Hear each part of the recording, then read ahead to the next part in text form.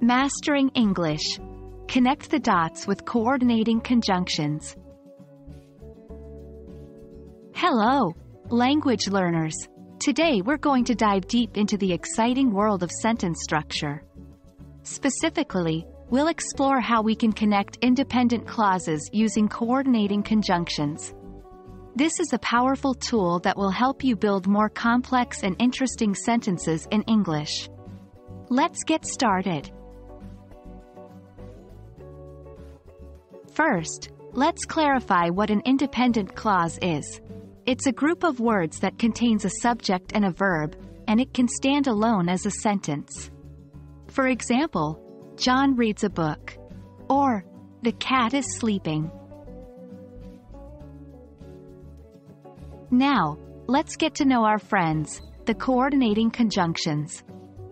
These are words that connect equal parts of a sentence, whether those are words, phrases, or independent clauses. In English, there are 7 coordinating conjunctions, and they can be remembered with the acronym FANBOYS. For, and, nor, but, or, yet, so. Each has a different use, and we'll discuss them in the next section. The real magic happens when we start connecting independent clauses with coordinating conjunctions. This allows us to build more complex sentences and express more sophisticated ideas. Here's how you do it. 1. And adds one clause to another. I like pizza, and I love pasta. 2.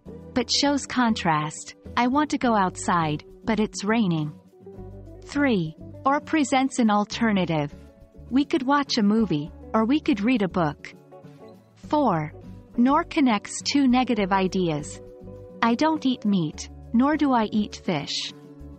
5. For gives a reason. It's a bit formal and less common. He was happy, for he had won the game. 6. Yet introduces a contrast or exception. It's more formal. She is very young, yet she is incredibly wise. 7. So indicates a result or effect. It was late, so I went to bed.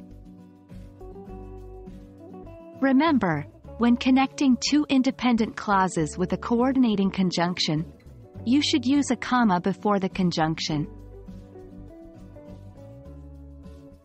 And there you have it, language enthusiasts. By using coordinating conjunctions to connect independent clauses, you can create complex sentences that enrich your English speaking and writing. Keep practicing with these conjunctions and soon they will become a natural part of your English communication. Remember, learning a language is a journey, and every step you take brings you closer to fluency. Happy learning!